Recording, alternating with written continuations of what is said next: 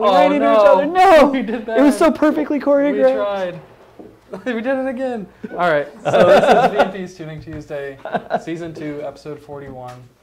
And today we're going to talk about dyno stuff. And all dyno things. What the dyno means and why it should not hurt your butt.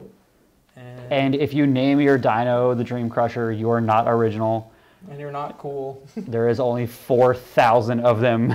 Yep. Called that because everyone says their dyno reads low. All of them. That's the thing. Mm-hmm. It's funny because generally it's the ones that, oh, this dyno reads low. No, it doesn't. It reads high. Mm-hmm.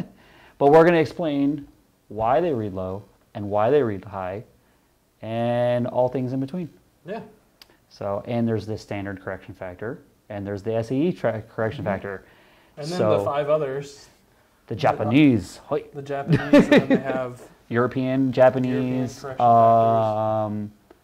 Then there's the almighty uncorrected. So we should start with what do the correction factors do? Why do they exist in the world today? So the correction factors are to even the playing field. Mm-hmm. They are to give the people that are in Colorado a fair shake at what we make down here at sea level. So the correction factor is an estimation of what the car would make under different conditions. Correct. So it levels the playing field. Because actually there are certain days, as you know, down here in Florida, if you get a low DA or low density altitude day, you know, it's nice and cold and crisp out. Down here in Florida, the correction factor will actually hurt your numbers. Your uncorrected numbers would be higher than the corrected numbers. Yep. So corrected numbers are only really relevant to internal combustion engines. Correct. That rely on air. Correct. So if you put a Tesla on a dyno, right. Should you look at corrected or uncorrected? You're right. Uncorrected. You were right. You would look at uncorrected. I never thought about that. Yeah. You gotta think. I'm pretty sure you can't even. I don't even know if you can dyno a Tesla. It's too smart. Yeah, because you don't have engine speed. You just have to do roller speed, and it would. Yeah. Yeah. So moving on. So where do you start from there? You start with explaining why correction factors exist. Well, we explained that one. So that's just to level the playing field. And what he means by level the playing field, he means that if you dyno your car in Colorado and you dyno your same car in Florida, same tune, same other conditions, let's say the other conditions aside from atmospheric pressure, let's say the humidity and the temperature are the exact same when you dyno it in Colorado. Yes. And the exact same when you dyno it in Florida. Correct. The only variable then is atmospheric pressure. Correct. So the intent of the correction factors at that point is to most accurately simulate or give you a calculation of what your car would make for that correction factor. So SAE and STD use different temperature, pressure, and humidity. Temperature being the biggest. Yeah. I don't remember off the top of my head. I believe standard is based on 60 degrees. Is going to say 60 or 55. And I think it's 60. And then SAE, I believe, is based on 72 or 75. Something 72 to 77, somewhere in that range. Something like that. But essentially, STD assumes a colder day, better conditions. SAE assumes a more nominal day. Correct, yeah. And then your uncorrected is what your car actually made on that dyno on that day. Yes. What the dyno observed for horsepower and torque.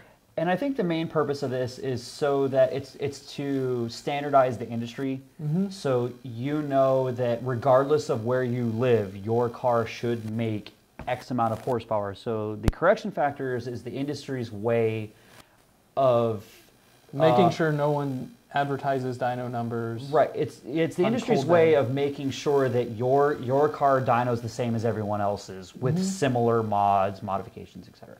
Exactly. So that's I think the main purpose of it. The other thing is so you know in a perfect world, if all dynos are calibrated correctly, you can dyno your car in Colorado in the cold air. Mm-hmm. You can take that car, you can drive it down here to Florida at sea level in hot, soupy air, and it will dyno exactly the same because the correction factor is going to take that into consideration. And again, that's in theory. Right, I said in a perfect world. Yeah, in application, it's not that perfect.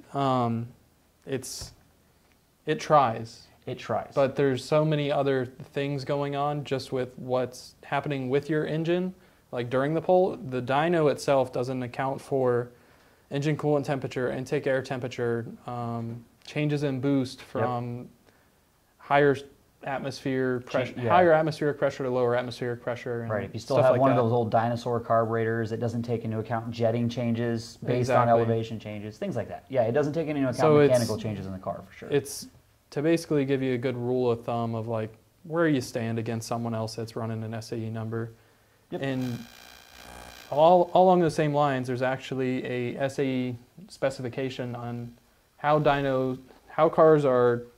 engines or cars are supposed to be dynoed and all Correct. that.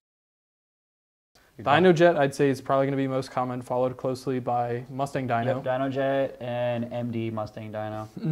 And then you got like the Dyno Comms and Dyno Packs. There's Dyno Comms, Dyno Packs. There's that Sea and Superflow. Land. There's Superflow, Sea and Land, or Air is Land and Sea. Mainline. Yeah. Yeah. So those you kind And you of have Maha, all those guys. and then this kind of leads us into another topic of a dyno is just a tuning tool. And that's where we're going to go with this now. It's a tool we use to calibrate a vehicle so that, A, we're not out on the road doing 140 miles an hour if we don't have to. And Yelling Ricky Bobby out the window. Exactly. It's to isolate variables, Correct. get it into like a static situation of it's just moving a roller against a load or not against a load or just against the load of the roller.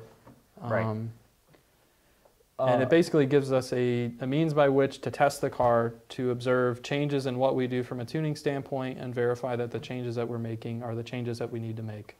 Correct, and they give you a sight into what's going on. I use the example of, let's say we're doing a Coyote and it's got variable cam timing. So you have this beautiful torque curve. All right, it's dynoed in, and we say, okay, I'm going to take and I'm going to put 3 degrees. I'm going to advance the exhaust cam 3 degrees, and then we do another pull. So now we have this mirror image, but all of a sudden between 3,500 and 4,500.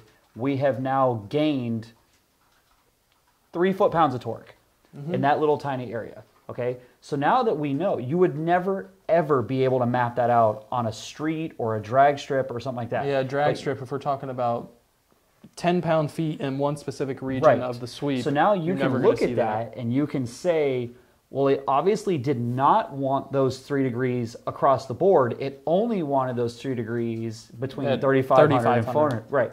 So you're going to put the other 2 back and leave those there. That's something that the dyno allows you to do that you can't do with a street or a drag strip situation. Or attempting to find MBT. Yep, there is that. So timing applies the same. Yeah, timing applies the same thing. Whereas you're adding timing, you may have picked up in some areas, but not picked up in others.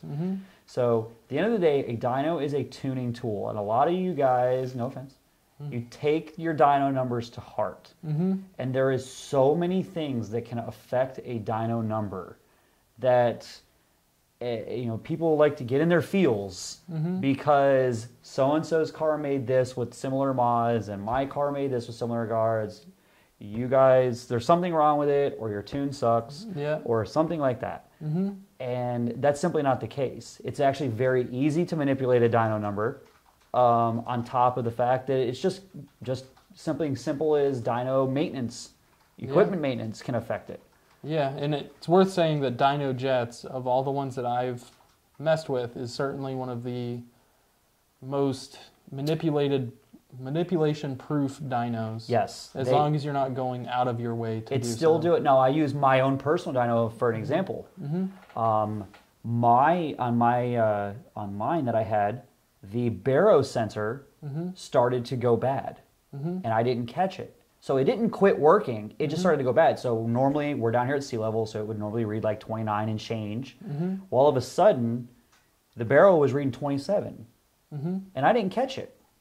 So I had like a 6-month span where I was like, wow, these cars are making a lot of power. They're really dynoing really well. And then it took me putting a bone stock Coyote on the dyno. Someone brought a Coyote in his bone stock, and we dynoed it, and the thing made like 410 of the tire stock. And I went, something wait wrong. a minute. So I started looking, and I found out that my baro sensor was bad. And I had to send it off to DynoJet, and they fixed it or whatever. So it's something that could be simple as that. Something that's it's a sensor just reading a little tiny bit off. can throw all your numbers out the window. And it's worth mentioning that had you have been looking at uncorrected numbers that entire time, Yeah. the numbers never would have been skewed. Exactly. So that comes back to, if you guys, there's always the standard versus SAE argument. I love that argument online. What is your dyno sheet trap? What is it? What are the trap speeds on the standard numbers? Yeah. Poor old Brett LaSalle. Remember that whole thing? Yeah. So that was like 1,000 comments deep of SAE versus standard. Yeah. If you guys really want to argue, put up the uncorrected, because then that's it. Yeah. There's no weather, there's no altitude, there's no humidity. That is what that car made on that dyno, plain as day. Yeah. So you can take your uncorrected numbers, like for example, sometimes it'll help you. So there is that argument as well. Looks like we got Mike Djokovic. When and when not to use a load on the dyno. So a load is beneficial on high horsepower cars if you need a longer sampling rate. Yes. I shouldn't say longer sampling rate, a longer duration of time with which to sample so that your rate of acceleration is slowed down so that the data you get is a little bit less transient than it has the potential to be. Correct. And then simulating road load when generating torque tables and stuff like that, having a load against it and having a known load against it. Like if you know how much torque it takes to push a Mustang going down the road at 60 miles an hour on 0 degree grade, then you have that torque value. You tell it at this mile an hour, or at this mile an hour I need this much torque pulled out of it or pushed against it. Or you can do a engine speed based load torque for. It depends on what kind of calibration you're doing. You know, the load on the dyno does a lot of things. If you're just trying to make a number, there's nothing wrong with an inertia dyno that does a nice sweep and you've got your numbers across the board and you're done. There's nothing wrong with that, and it's very accurate. When you're actually calibrating is when the load comes in handy. I use the Hellcats, for example, because these things, they make so much torque for such a broad RPM range that when you try and tune them on like a 224X Dynojet, little tiny roller, the pull's over within a few seconds. Like it's done. Yeah. And you have just this little tiny window of data. You're zooming in on it, trying to, you know. Enhance. Yeah, enhance. Enhance. So that's where a load comes in handy, because you can now take this dyno pull that might take 2 seconds, and you can now stretch this out where it takes 6, 7, 8, however many seconds you want it to take, because it slows it down, and because it applies the resistance to it. Yeah. And now all of a sudden you have this big wide window of data to see what happens at each specific data point. Right. So that's where it comes in handy. Another thing is when you're tuning standalone systems. Especially VE-based systems. Yes, exactly. VE-based systems where you have a table, a 2 X and Y axis graph, and you've got to sit there and you've got to sweep it. So some dynos will have closed loop PID control that'll hold it at a certain RPM. You tell it a target RPM and it applies and it'll the load keep it there. against it to keep it against there. So that comes in real handy when you're doing, let's say you want to do all of the 3,000 RPM column. So you say, boom, you set that thing at 3,000 RPM. Now I can sit there at no throttle, and I can go all the way down that column to wide open throttle and 20 pounds of boost, and that dyno is going to hold it at 3,000 RPM. So I can get that whole column dialed in. And I can move on to my 3,500 column and do the whole thing. Dial that whole column in. So that's where the load comes in. For the average user, you have no use for load whatsoever. From a calibration point of view, it is an amazing thing when you need it. With math-based stuff, it typically isn't too much of an issue. You can play with stuff and get math-based stuff pretty well dialed in, even without a load-based dyno. But I'd say that the other beneficial place for it's in big diesel trucks with giant turbos. It helps get the turbo spooled and lit on diesel trucks. I did not have a loaded dyno at my shop. It was just a regular 224X, and I had diesel people that would rent the dyno, and it was like there's not enough load on the roller. It's like you got to brake boost it just to get it lit. Yeah, they're trying to dyno them in overdrive, it. and like we had one that the guy usually runs 80 pounds of boost on it, and it was like the dyno, it wouldn't make over 40 on the dyno. It just there wasn't any resistance there. So we're trying to like leave the brakes on the dyno and doing all kinds of craziness, trying to give this thing some kind of load. And that's where something like an eddy current controlled dyno or a load dyno or a Mustang dyno or something of that effect would come in handy. Absolutely. So we got 10 or 80 daily asking 1,400 horsepower, 130 mile an hour trap. Mile per hour will always be the best indicator. Absolutely.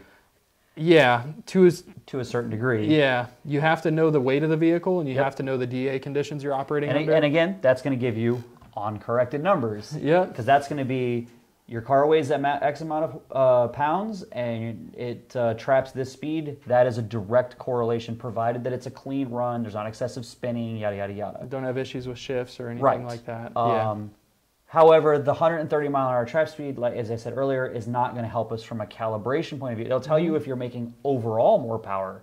It's not going to tell you if you made more power in the 2,000 to 4,000 RPM range. That's not going to help you. Is that quarter mile trap or eighth mile trap? Well, there's that too. Because if that's eighth mile, that's probably... I think what he's saying is people will claim, oh, I made 1,400 horsepower, but then the car only traps 130. And you're like, yeah, that ain't working. Yeah, the math doesn't add up there. He is correct about that, and that's where that phrase, you don't raise dyno. What is your dyno trap? Yeah, what is your dyno trap, or we don't raise dyno sheets. So... And then we got Boss Man 12 Boss. Did you guys ever dyno the Boss 302 in stock form to see what it really makes for horsepower? Ford says it's 444 stock. Sounds like a made-up number.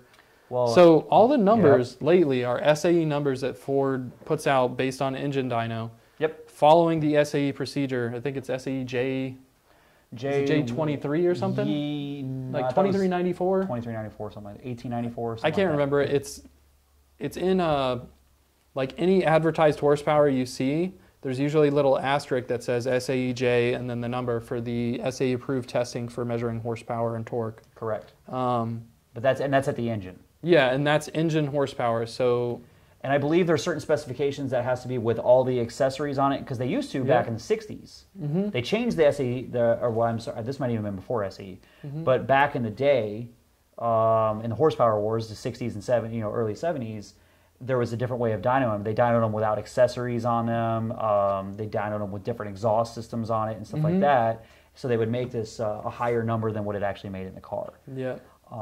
That has gone. Now I believe they have to have all the accessories they're going to have. They have to have the correct fluids that they're supposed to have. They have to have the actual production exhaust system hooked up to it. Yeah. Things like that. So generally, it's actually more accurate now. Yeah, it's typically more accurate now. The only variable I'll say you see people dealing with is what fuel is in the tank. Yep. Because these cars have like adaptive knock sensor control.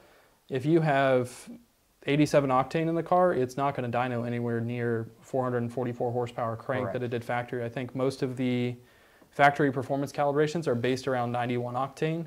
So the numbers that you get are usually 91. And if I recall correctly, the 11 to 14 GTs were stated to have X amount of horsepower on 91 and Y on 93. I believe it was one of the first engines that had a dual rating, if I'm not mistaken. Exactly. I remember that being a big thing in like 2011. Where it was like, what? Yeah, it had a dual rating system, and it was 87. They actually had an 87 rating versus a 93 rating, or 91 rating. And I remember it was a whole big thing because it was the first engine to do that. So yeah, in terms of stock Boss 302s, I don't recall numbers offhand. I have them in my computer. I want to say they make low 400s to the tire. I was going to say like 400, 410s probably stock. I believe. I did one, like a Laguna Seca, like years ago when they came out, and I want to say it was like that. It's probably actually closer to about 390, but yeah, 390 to 400 wheels probably what a stock Boss 302 makes. I can confirm on my computer if you really have a So honestly, I think their 444 stock is about right, because again, that's engine horsepower. You have the transmission using power, you have the drive shaft using power, you have the differential using power, and honestly, even tires. The types of tires that you have in the car will affect it. The size, the weight of the wheel. Gear ratio, all that stuff plays a fact into how much power. That's why you're noticing an increase in hub dynos recently. We haven't talked about that. Yeah. Now there's the onslaught of the hub dynos, which I love them.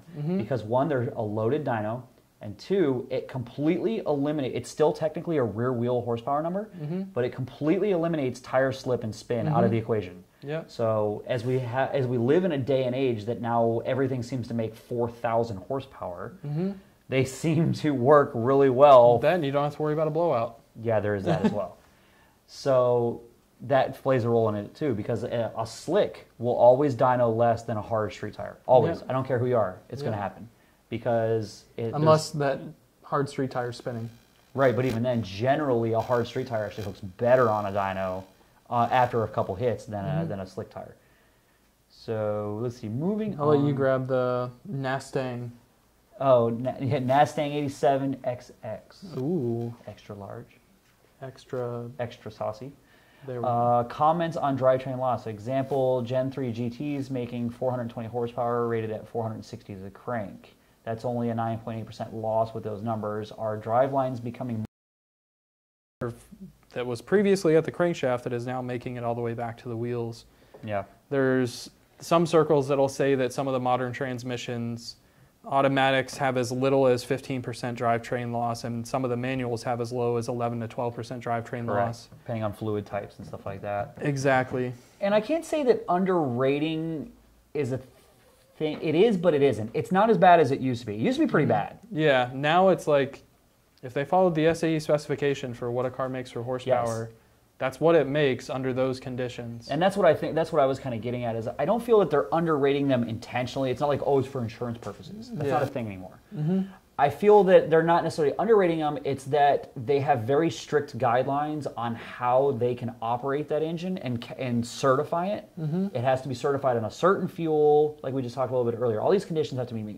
And I think what we're running into is that real world conditions are a little bit more forgiving than the test certification conditions. And so generally you have the engine is going to make a little bit more in the real world than it does on Fords. Because we now live in an era where if they certify something at 460 crank and it doesn't make 460 crank, they're in trouble.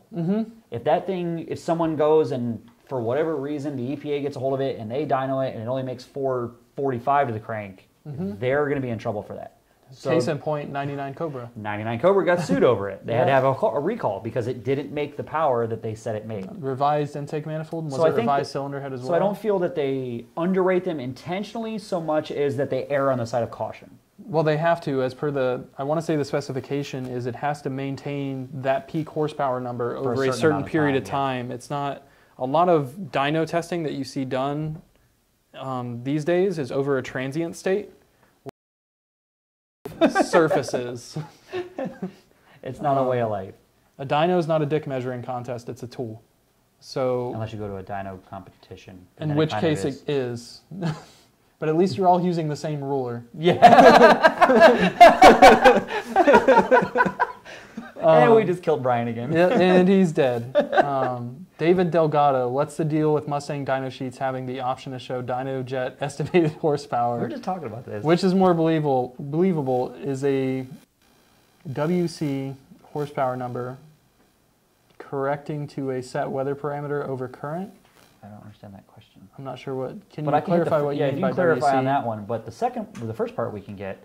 We were just talking about this a the other day. Mustang dyno that is calibrated properly reads a good number. A Mustang dyno that's calibrated, like 90% of people calibrate those things. Oh yeah, it reads low. And I know it says 800 horsepower, but everything on this dyno that reads 800 horsepower goes 8s. Fix your dyno. Yes. You're using the wrong multipliers or the wrong parasitic multiplier or the wrong load. You're doing it wrong. Just fix your dyno. It's not cool. I agree with that. I know that that's what a lot of people do in this industry, and a lot of people say, "Oh, it's a Mustang dyno, so you automatically add 15%." No, that's not true.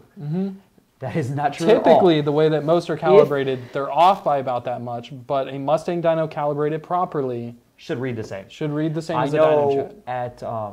At PowerTech, we had both. We had a Superflow loaded on one side, and we had a dyno jet on the other. I know you could take something off that. We did it multiple times. You could take something off the Superflow and put it right on the dyno jet, and they would be mirror images. That's the way it should be. That's when both of your dynos are set correctly. And that's the whole point of the tool. Yes. Is to have an accurate measuring stick. Yes. In this state, in this state, in this state, in this state, and you're all measuring from the same stick. I feel that the Mustang dyno thing has almost become a Band-Aid. And I don't mean to be harsh, but it's become a Band-Aid where it generally, I got to tread lightly here, it generally comes from shops that maybe are less experienced or I don't know. But it generally comes from the fact that when someone goes, oh, they're disappointed in what their car made. So the shop owner goes, oh, well, that's because it's a Mustang dyno. You got to add 15%. And then the customer feels better about it. You know what I mean? And in reality, it probably doesn't make 15% more. It may be just the calibration in the car.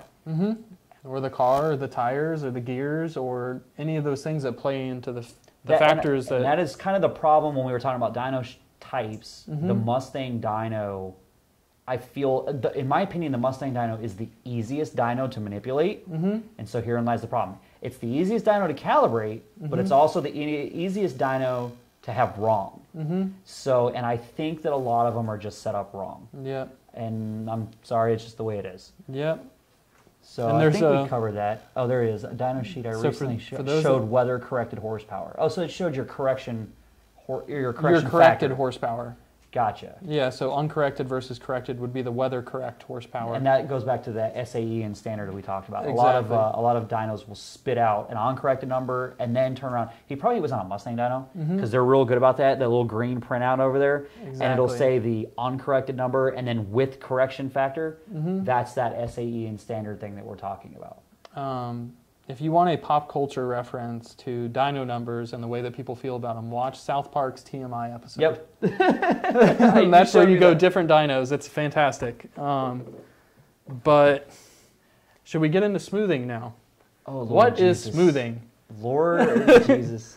Oh, that's the other one. What is your What's the dyno- smoothing on? Oh God, that's because Justin, was that 2 years ago, a year ago, 2 years ago, posted that one with smoothing at 0 and it was still jagged and it like broke the internet. Yep. It started like there was fights of the caliber that I could not believe. There was riots in the street There was over that. riots in the streets because this thing had a jagged dyno line and it made like 1,000 or something like that. I think it made like 1020 on smoothing 0. Right. Smoothing 5, it made like 984 or 998. Yeah, and everyone was just, there was riots in the It's streets. wrong, it's wrong, it's wrong. You used STD, you used STD. So smoothing was 0. So smoothing is exactly what it sounds like. It's an averaging tool. A dyno is actually a very, very accurate machine to the point where it will pick up discrepancies in tire roundness, tires that are out of balance, A suspension that's drive oscillating, shaft, causing spikes in yes. torque. So a dyno will pick that up. So if you've got a car that I call has a noisy drivetrain, you got a tire out of balance, or even if you got a car that's misfiring, you know, you got one cylinder that's in and out, it will pick up and it'll cause little spikes in this dyno graph. And if you have it on smoothing 0, you can see those spikes. Yes. And when you start applying the smoothing, whether it's smoothing average 1, 2, 3, 4, 5, Yes. that's where essentially it's bringing out the sampling area where it smooths the averages. Yes. So it's like taking your high spikes and your low spikes, and it's averaging them more and more based on the number going. it brings up, it to like a mean or median line correct through the point. So basically, we use smoothing because dyno graphs, if you left them on 0, would be hideous. They would all be these horrendously jagged things, And sometimes you do and get they would be smooth stuff. It'd almost be a 1/4-inch gap all the way across. And the thing is you would run into these jagged things where they basically would be plus or minus 50 horsepower across the board because it's 50, down 50, up 50, down 50, up, all the way across. Yep. Smoothing brings that together and it goes, okay, we're just going to do 25. It draws an average line between. And it draws an points. average line. It makes the graph look better. It gives you a smoother sampling.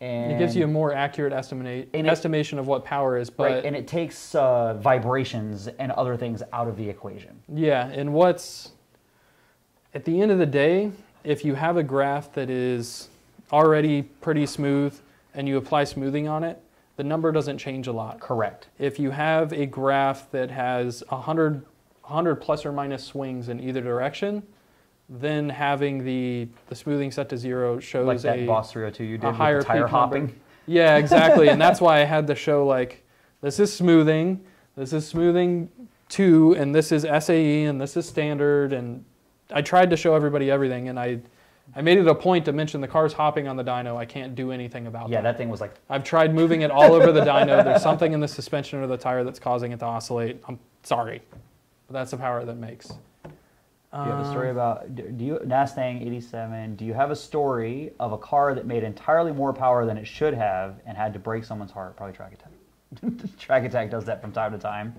Yeah, Track Attack made good power with the stock engine, like when we did the manifold testing, where people were looking at those numbers as if they were the word of God. And Yes. They'd put their dyno or their car on the dyno with the same mods, minus gear ratio and Yep. other stuff, and they're like, I don't get it. The Track Attack made this on 93.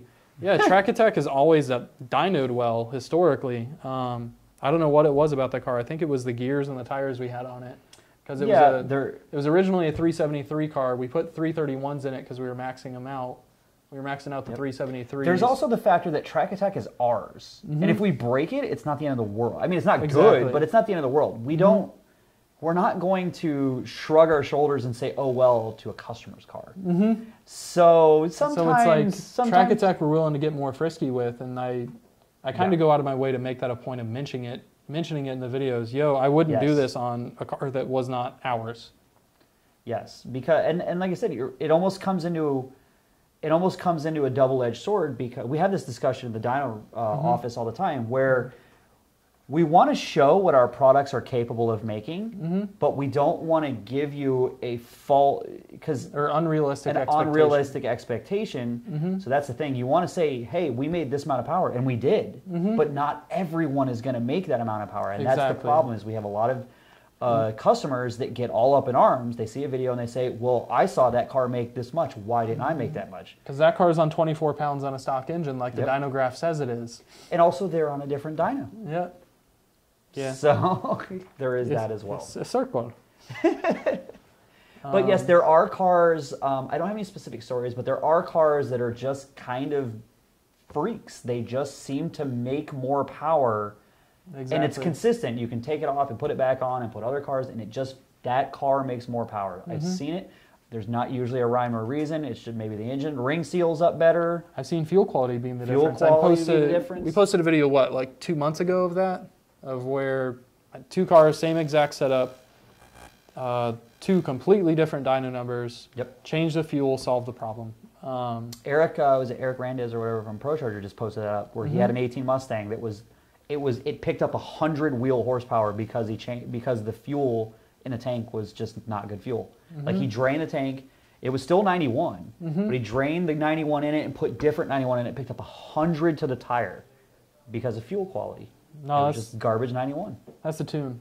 No, well, that was his point of the thing. Yeah, is exactly. That your it's tune not was messed up always the your first time. tuner. You changed the fuel, and now the tune's better. Correct. That's not how that works. So there is that.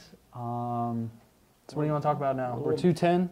We went a little bit over a little bit. A little bit over, but I think. Do you guys have any more questions you want to get in that last minute before? All things dyno. I think we covered most of it. I just covered wanted the emphasis numbers, on smoothing. I wanted to just cover. I wanted this as your public service announcement. Stop losing sleep and beating your wives over the fact that your car may or may not dyno well. Or your husband's. Yeah, or your husband's. It doesn't matter. Just enjoy your car. Is it fast? At the end of the day, when you get in it, does it feel the way you want it to? And if it doesn't, it may not be because the tune, it may be because you need more parts to give you that butt dyno feeling you require. Correct. Or different fuel or anything. There is that, and people named Kyle quit punching holes in walls. I made a meme a while back that was the customer, or you know that movie with Bird Box, I think it was? Yes. Yes, when they're all blindfolded? Yep. Yes. So I made a meme of what happens when the dyno shows you what $3,200 worth of eBay modifications did for your car. Or me showing you what... Oh, we're holding our eyelids open? Yep. Yeah. It's true. Just makes you want to kill yourself sometimes, because it's the most key thing. Talk to your tuner or talk to the shop that's working on your car and get with them and figure out what you need to do to your car to achieve your goals, and do it. If they tell you to do something and you trust what they're saying, do what they're telling you, because chances are if it's a stand-up shop, they're not telling you to do something to line their pocketbooks. They're telling you to do something because you told them you wanted to do something. Yes. They know how to get you there, and they told you how to achieve it. I see that occasionally. We get those customers, I think every business does, where they're like, hey, I want to make this. And you're like, all right, you need to do this, this, this, and this to do that. Oh, well, I got a better deal on these, so I got these, and I got this, and you need to make it work. Well, that's not what I told you to do to achieve this. You need different stuff. Well, I don't care, make it work. That's not how it works, man. And I think that covers most of it. I think that covered most of it. Unless, Chris, we got any other questions, dyno questions? Anything like that craziness? Do you have any dyno questions, Chris? For someone that doesn't operate a dyno, there's probably very little people in this world that's seen more dyno pulse. Yeah. He even has the dyno software now. Remember, I This hooked is him true. up, so now he can manipulate his own graphs. Now he can look at the graphs, change RPM and everything that he needs to change. We can finally dyno your chair spinning from my computer. Ooh. We just got to hook up the probes. We'll set a magnet on here. We'll make a trigger for RPM, and then we'll see what it does. Exactly. We can. Or you're not taking it seriously enough, Brian. It's kind of point. I'm just gonna stand over here now. But yeah, I guess if you guys have any questions or have something else you want us to cover. Someone wants to know how much Neil's car made on the dyno. Neil's car, as in the 93 Fox body? Yeah. Or 92? I'd have to look. I don't remember. Okay. We have a dyno video on it, so they can check that out. Yeah, we should What? have 2 dyno videos. More than 3, less than 1,000. Neil's car is kind of an oddball in the sense that it's a coyote swap car, but the shifter he has doesn't allow it to lock into sport mode, so we can't actually make 4th gear pulls in it. So you gotta do the roll in. Yeah, you You got to gotta do the old turbo 400 roll in, 350 roll in. Yep. Yeah, so I don't know, that car is never dynoed well. It's always, doesn't have sport mode, won't lock into sport mode. You lock it into 3rd, and it's a blower car in 3rd gear, so. So it just kills everything. Yeah, and it's on a short tire, so it's like. And it's on the heartbreaker. The heartbreaker. No, Neil's car is a fun car. I don't know if did we post that video of his car yet? Posted this morning. Oh, nice. Yeah. At the end of the day, you can see what his dyno traps. Just keep in mind that Neil's car, we pulled a lot of power out to get the car to do that. There is that. Like a lot of power out. His car was running, I think 990s prior to that. Didn't change pulley size or anything and pulled power out so it would run 1050s. But yeah, if you guys want to see any more, if you guys want to see a video on a different topic or have us cover something else. Yeah, we're open to suggestions. Yeah, just let us know what you guys want to see. Sometimes we struggle with topics on what we want to talk about. Mm-hmm. And this is where we need you. Tell us what you want us to talk about. What do you want? And we're gonna make a fight me episode. Yeah, It's gonna have to happen. Where we're gonna have the sign that says "Change my mind," and we're just gonna argue with you guys about something. We just haven't figured out. See, look at Brian is so down. We're gonna make the "Change my mind" episode, and we're gonna come at you with some facts, and you guys can change our mind or try to. I don't think it's gonna happen. I can't change his mind for anything. All right, I think we're good. Yeah, have a good day, guys. Have a good week. See you Splendid. next week on Tuesday at 1:30. Yep. Bye, guys. Bye. Have a beautiful time.